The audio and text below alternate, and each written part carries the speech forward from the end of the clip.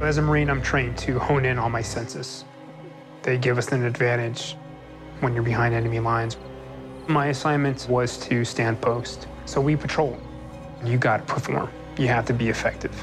On one evening, to our southernmost sector, there's 3 white orbs that appear together above a tree line. The orbs were slow moving. We're talking maybe the size of a car. You look at something like that and you feel like, okay, like, what is that? The orbs that I saw weren't hallucinations. I wasn't tired. I wasn't experiencing any serious traumatic incidences at that moment. If you see orbs hanging in the sky, there's ice crystals in the air that can create weird effects. There's light bouncing around everywhere during the day, and at times like dusk and dawn. There could even be something reflecting light from a distance.